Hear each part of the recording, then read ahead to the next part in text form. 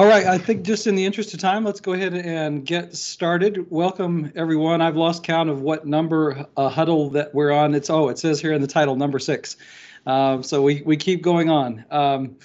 I thought we could do a little update from Robin Kinney on the SAFE Fund and the distribution around that and just how that's going. And if any of the superintendents that are on have any feedback or questions around that, we'll be happy to either answer those now or take them back and research them and circle back. Also, we might be able to update you on legislation introduced that would provide the ongoing stability over the next few years that I know several of you have asked for. We don't know a lot about that right now, but we can just let you know where things are. Robin, you want to start with the SAFE Fund? Yeah, I'm happy to. Thank you, Commissioner, and welcome to everyone. Nice to see you online again today.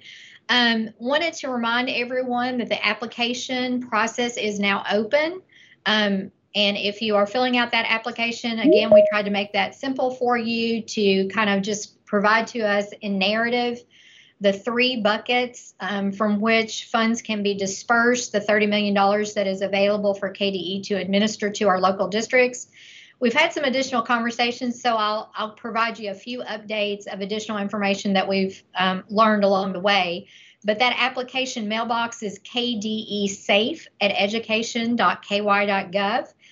We have received 1 application to date from Christian County. So thank you, Christian County, for going ahead and sending in your application. It's also allowing us to kind of see how you've put that together. And we may at times have questions back to you. And let me give you an example. We are trying to be as flexible as possible in the interpretation of the language around the bill that gives us the $30 million. So we might have a question if you've put something in one bucket related to like facilities that we think might better fit in the first bucket about wraparound services and supports for students. So we might have those types of minor questions that come back to you. Additionally, we have received clarification from the bill sponsors that they do intend, if you've had buses that were destroyed or damaged in the tornadoes, that you can submit as part of the application process a request for reimbursement for those vehicles. So if you are in that situation, I know Mayfield is in that situation, but if we have others, if you have any questions about that, you can direct those to us. We also had some questions from districts asking specifically for the help that has been received by other districts that are helping them with transportation. About a way to calculate the cost that they have incurred toward additional transportation costs. So we did provide in the Monday message of just this past Monday, which was February 21st, sort of a methodology by which you could calculate a cost per mile, if that's the path that you'd like to choose. Of course, you can also add on to your request for reimbursement any costs that you have incurred related to salaries for bus drivers or monitors or benefits associated with that. So we put that out there trying to help as some districts were asking for information on how they could calculate a cost per mile. Also wanted to point out, and this may just kind of be obvious, but if you are receiving insurance proceeds for damage, then we are looking to reimburse you the net amount that you do not fully recover.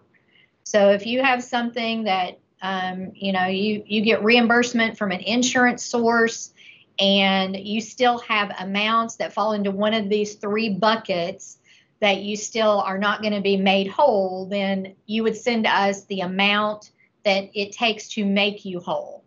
So I hope I've explained that well enough or articulated that well enough. And then finally, before we open it up for questions, I would like to, if we have time today, hear what you are learning from your PVAs or about the lost revenue portion that we have talked about previously on these webcasts. I think at some point we're going to hopefully get a question that either comes to you or comes to us about how much we are talking about when we're trying to predict or calculate lost revenue.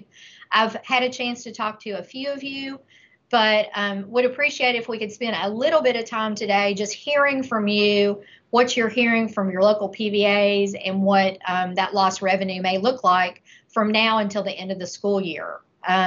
Or if you're already experiencing that lost revenue because the money's not coming in as you anticipated from January until now, that would be helpful for us to hear as well.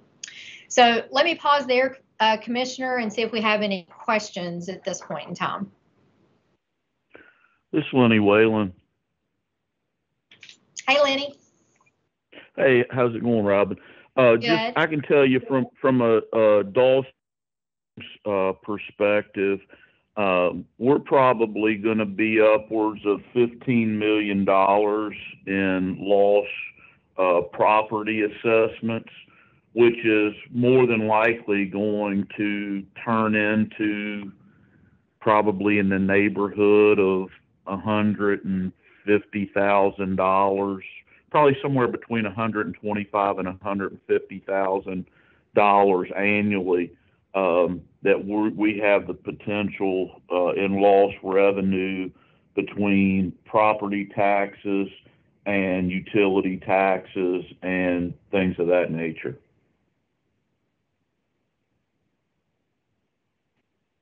Thank you, Lenny. I appreciate that.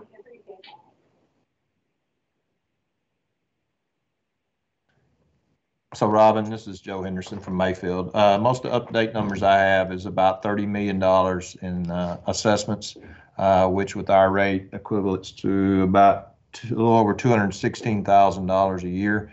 I'm not quite sure how to put a number on the MVR losses and the utility tax at this point. So that's okay. Very low figure because as we know that obviously there's going to be drops on both of the other sides as well. So that's kind of what I have. So your 216,000 that you're estimating annually, tell me again what that represents. That's just real estate taxes. Okay, just property tax. Okay, yep. Thank you.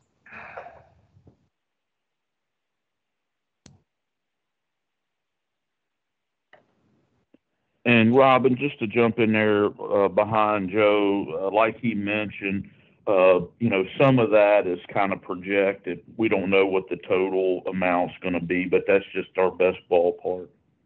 Okay. If I had to throw a number out there, Robin, to maybe encompass everything, I would try to figure on the high end just to be safe when people start asking. So I would say $400,000 a year for us. Okay. Time you have the MVR as well as maybe the utility tax in there. I don't know. I may be way off, but obviously it's better to give a higher number and then take less if that's the case. Certainly. High is okay as long as it's still reasonable. So, and that sounds reasonable. And I will say this, and maybe you'll share this with us as well, because I've been in constant contact as well as others with legislators about things like we're talking about. And I'll just tell you, the vibe that I get is there's not a whole lot of support there right now to bridge gaps in tax revenues like we're talking about. Maybe more so for the busing and some of the other things, and maybe even the freezing of the ADA. But I'm not receiving a strong vibe about trying to help with this. And I'm not sure if it's because they feel like that if they do this with school systems, they'd also have to do it with city county governments. So I don't know. I'm just curious of what you're hearing and whether you're hearing something totally different than I am. I see Brian Perry's on the call with us. He's our legislative liaison, and Brian and I were actually just talking about this earlier today, trying to make sure that we are communicating our best estimate on what the dollar amount would look like in the aggregate. We want to make sure that legislators understand per district what the impact would be. So, Brian, I don't know if you have anything else that you can share, but it was our objective today to hear some of this so that we could pass this information along. Sure. So the first thing I'll mention is that Representative Dossett filed House Bill 397.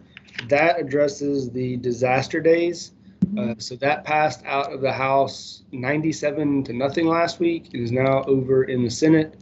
So I suspect that that will get taken care of on the Senate side as well. But we haven't talked to anybody about that one just yet, but we'll probably go talk as soon as it gets assigned. Well, it got assigned to education, so we'll talk to Max Wise and see what the plan is for hearing that. So that should address that one. I had a quick conversation with Representative Heath after a committee last week sometime, and it sounds like some sort of seek freeze will be in the final budget.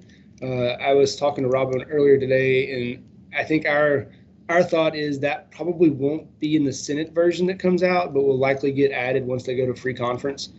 So just keep that in mind. The local tax revenue, I'm not sure, but these numbers. So I have meetings with Senator Howell tomorrow, as well as with Representative Dossett. So some of these numbers you all were just talking about will be really good to kind of provide them a better picture. I also told Robin today, I think it'd be really helpful. The more applications you all can turn in between now and when the Senate brings out their budget, the better, because I think that the more data they have going into free conference, the better. Because I'm not sure how they came up with the $30 million for SAFE. But if the applications that come in are for some number greater than that, I think that it would be great for them to have that going into the conference so that there's at least the option for them to meet that need in the budget, if that makes sense. So.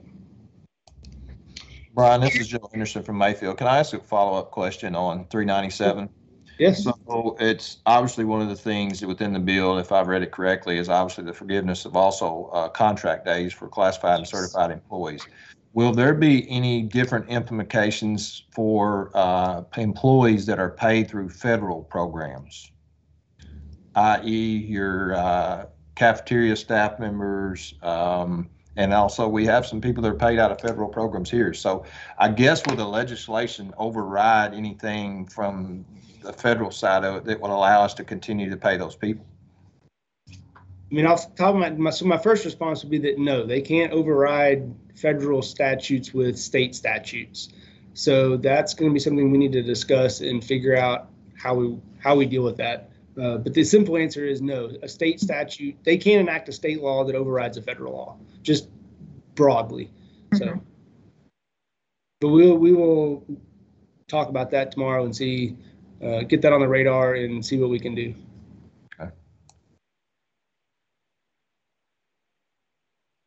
So Brian is correct, and he said the more applications that we can receive, the better. And I do want to say you don't need to be exact because your application is just that. It is trying to inform us at the Department of Education of what you think those reimbursements might represent, and really to help inform us if the $30 million is enough. So if you have to come back later and say, I need to add to my application, or I have other expenses that are coming in related to the tornado, then we will certainly work with you to have you amend your application and your budget.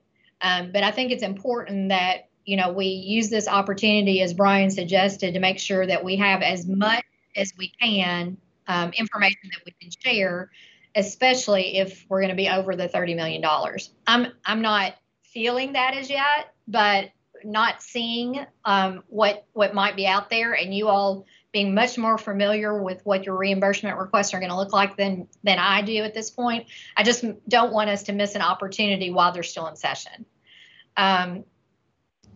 So if you can, and if there's anything we can do to help with your applications, or if you have questions about that, of course, please don't hesitate to reach out to us. So one more question, Robin. So on the SAFE funds, you mentioned buses, but what about fleet vehicles? Well, the bill sponsors indicated it was their intent for buses. So the way the language is phrased, it is to provide additional transportation costs to provide transportation to students that are displaced from their district or county. So I can get clarification. I'm willing to hear the argument. I'm willing to hear the argument. That's for sure. Well, the argument that probably shouldn't say is it several times because of the complexity of busing kids in. We're running Suburbans all over the place on a daily basis trying to get kids. But the problem is we don't have any Suburbans right now, so they're loaned to us, and that type thing. So anyway, that was the one thing. I guess if I had to really reach and try to tie something to that, I could say that. But yeah, I think if you're transporting kids, even if it's in another vehicle, I think you can get there. Not every day, all day, but Yeah, many it does. days. I don't There's think it somewhere has- every day. I don't think it has to be every day, all day. Yeah, I would agree. I would say that any expenditure incurring transporting students that were displaced because of the tornado, those expenses would be reimbursable through the SAFE funds. That'd be my interpretation. Yeah, as long as you're transporting kids. Joe, did you lose any fleet vehicles that were like maintenance vehicles and things like that? Absolutely. Yeah. So that's probably outside the scope of what it says, but that's a thing that we could raise up with, Brian may be able to raise up with the senators in his meeting tomorrow to see if we could get something done on the budget side to maybe pick up some of those other costs you had related to fleet vehicles that were maintenance vehicles or other things like that. But it sounds like if you got 15 passenger vans or Suburbans, you're transporting students in those, they would qualify. Yeah, I think so. And the other thing, just as a reminder, remember there is that other pot of money that is still for Western Kentucky tornado relief. It's just not under the purview of KDE. So even I think you could still apply under that path to be reimbursed. The language in there is very broad. It doesn't break it down in the same way as the 30 million is broken down. So I think our first path is asking the legislators if there's any other way to do it. And our fallback position would be to go for the money at military affairs.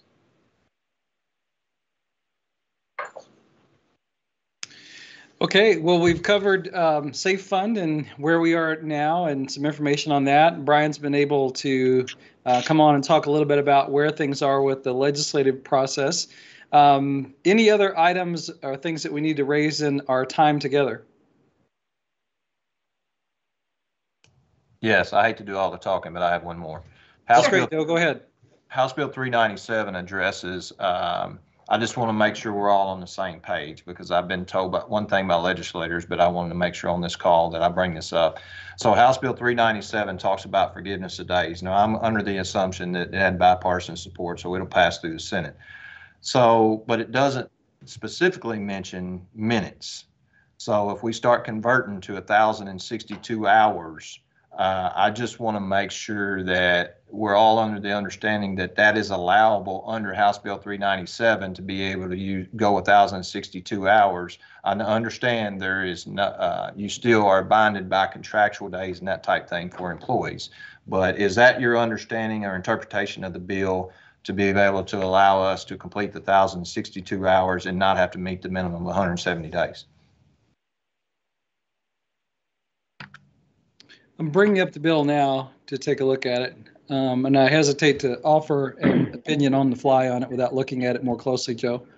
Joe, that's not what I understand. Basically, I think if you're essentially in a position to have up to 15 instructional days, that would be the equivalent of taking, if you end up using a full 15 days, which we wouldn't be doing, but essentially you deduct whatever those 15 days worth of hours are, subtract that from the 1,062.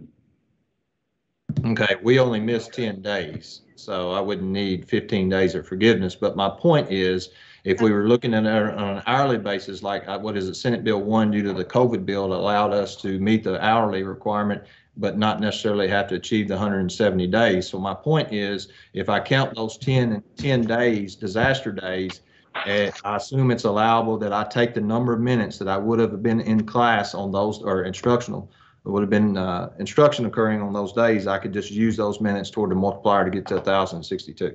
Mm-hmm. I see. Yeah, you wanted to convert over. I understand the problem. So what I'd like to do is have our legal team evaluate the bill and see if it's written in a way that allows for that conversion. I'm supportive of the concept that you're talking about. And so if we feel If Todd Allen and his team feel like it gets us there, then I think we're good to go. If we feel like there's a problem with the way it's constructed, it's still not passed yet. It's in the Senate. And so there may be an amendment in Senate Education in the floor, or when it comes to the concurrent committee for changes to it there. So let me work on it from that standpoint. But I'm supportive of the concept of what you're trying to do. So, and the reason I want to, and I'm asking because I was one that added 25 minutes to my day after the tornado because I did not know that there was going to be any measure of forgiveness. And obviously our people, they don't want to be in the school of June to June like, the others. So now we're sitting there with all of that extra time that we've accumulated since we've started back. And, that's why I'm asking that, I want to see how all this converts into the minutes game. Sure. I understand completely. I'm, again, supportive of the concept of what you're talking about. I just want to make sure that as we read through what's in this statute, that I don't tell you today something that would be illegal later. So it's better to raise it now and see if we can get it clarified before it becomes statute. Thank you. Where are we on assessments? Not in a good place. We have reached out to the U.S. Department of Education and asked for an informal opinion on is there any flexibility to be provided around assessments. The response back we got was no. They held up several other places around the country where there had been natural disasters, most recently Puerto Rico, and that withstood hurricanes that devastated that whole island. And they said they did not provide any flexibility or waive any students out of taking assessments. So we can more formally ask. I don't expect us to get a better answer. I think you should prepare to give assessments to your kids this year. Even for accountability. There's no waiver of accountability either. I'm not expecting any waivers of any kind for accountability or taking the test. So that's the message that we got back, and that was an informal discussion, so we don't have anything on paper from them, but we didn't hear back that they were amenable to that request.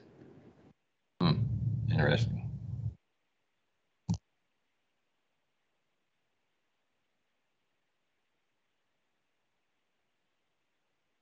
So we'll proceed this way. Todd, I think Todd Allen's on. I saw his name pop up in the chat just a moment ago. Todd, if you could review House Bill 397 for me and give me an opinion on the language around, I think it's in section 1, it talks about the 15 student days and are we on solid ground to interpret that to be able to convert back and forth into minutes and days the way that Superintendent Henderson described. Then I think we can resolve that issue, and I'll follow up with an email to the folks that are in this group on that issue. So we've got clarity on it. And Joe, related to the issue that you raised, I'll touch base also with Rhonda Sims to validate what I talked about with you today around assessment and accountability. But for right now, I think you should start preparing to assess. Okay, thank you. Okay, well, I think at this time we can bring the huddle to a close. And the question that I always want to end with on this is, do we want to do this again in a couple of weeks? So it seems like we still got some moving parts we want to continue to process through. Should we go ahead and schedule one of these in 2 weeks? All right, seeing some head nods, we'll get that structured and scheduled, sent out to you. Thanks, everybody. Appreciate the feedback, and we'll keep working with you. And thanks for being on with us this afternoon.